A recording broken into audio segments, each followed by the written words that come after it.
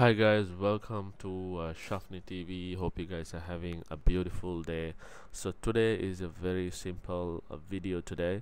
So this video is for those who guys are trying to set up a work from home computer setup using two monitors.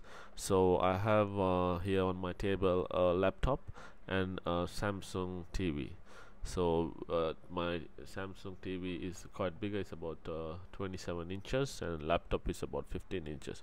So I have connected my TV to my laptop using HDMI cable. So once you connect your TV to your laptop using a HDMI cable, you can use your laptop on a bigger screen. So that's the job of a HDMI cable. But it doesn't let you use your TV as an extended display until you make few settings.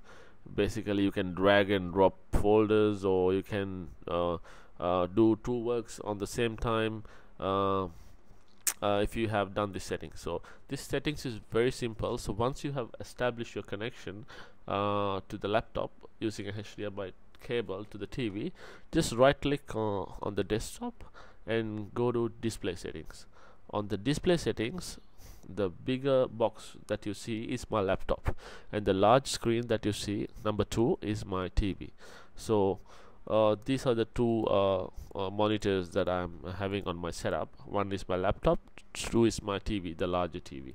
And on here, multiple displays, you need to be choosing extend these displays.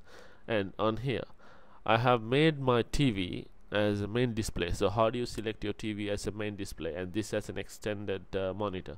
So just click on number 2 here, which is my TV, and I have already checked it as make this my main display. So if you want to make your laptop as your main display, just click on number 1 here and then check this box and hit on apply. So that will change your laptop as a main display and your TV as an extended display. So what you can do is basically, while you're working on your laptop, and you can just drag your folder and put it all the way to the other screen. So that's what you can do. And so just hit on apply and you're good to go. And make sure this is a must. You need to have extend these displays on this settings here.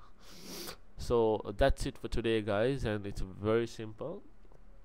And thank you very much for watching, and thank you very much for your time. And do subscribe if you like the video, and you'll have new videos every week. And I'll have links in the description of all what I have been using on my work from home setup.